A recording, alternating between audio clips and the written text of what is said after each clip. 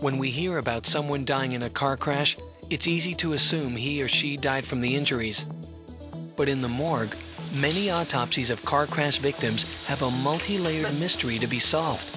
And a lot of people think, well, why bother? Why bother doing them? For example, many auto fatalities are actually the result of natural causes. Why did his heart stop? We don't know yet.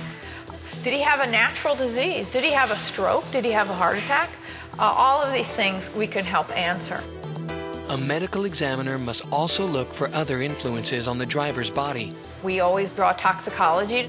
Ooh, nice big bladder. He's been drinking at the party. You know, at least 40% of people who die in traffic accidents have alcohol in their system. The other 60% include a few surprises. I had a fellow that, a poor thing, a bee flew in his cab of his truck and he ended up in an accident. I like the stories, putting the pieces together, making a difference. In the process, Dr. G comes face to face with the reality of what a car accident can do to a person's body. The most common fatal wounds. Just blunt trauma to the head, all sorts of type of head injuries. Followed by multiple internal trauma. When an aorta is totally cut in half, when your diaphragms are totally ripped in half and all your abdominal organs are in your chest. Looks like a bad horror picture. That's an understatement. An accident victim's death speaks volumes to Dr. G. Their injuries can also tell her how to avoid ending up in the morgue herself.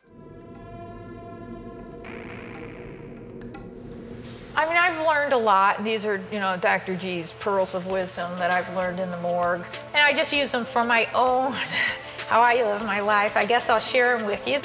Dr. G's first pearl of wisdom?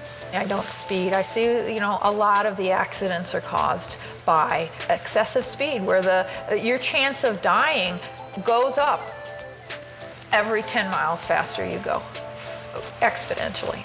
Dr. G also has a unique take on the improper use of a familiar safety device, the seatbelt. You got to use them the way they're constructed. Putting half the seatbelt behind you, not using the harness belt and just using the lap belt isn't going to cut it, and we can get terrible injuries that way.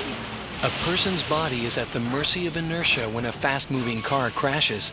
With no harness belt, the body will hit the wheel or dashboard and suddenly stop, while the organs keep moving at 60 miles per hour. What's happening is you're decelerating very quickly, and your chest stops, but your internal organs continue, and then it tears the anchor point of your aorta. You stop quickly, but your internal organs haven't quite kept up. The harness seatbelt helps to keep the body and organs in sync and off the dashboard. We just recently had one where they didn't use the seatbelt correctly, and it didn't help them.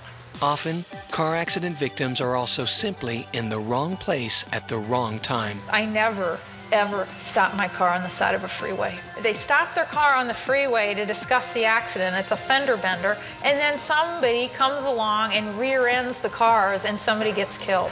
I've had an officer get killed that way, at least 2. I've had people who have just stopped to fix a tire get killed that way. So I actually had a time where my engine light went on, and I can remember, you know, stop the car, you shouldn't be driving with the engine light on. You know, I think it's my husband's little voice.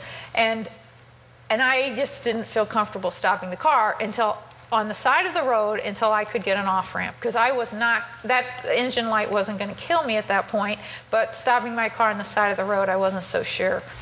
Car accidents, violent crashes. Everybody at the scene is affected by it. Unexpected injuries. What do you think about this brake? I needed to see his file, though. Wait a minute. I needed to look at that, and I didn't look at it good. I was given philosophy. Shedding new light on life. And it is very sad, but I have some questions to answer, and I have to get past the sad part pretty fast. I need to go change and start work.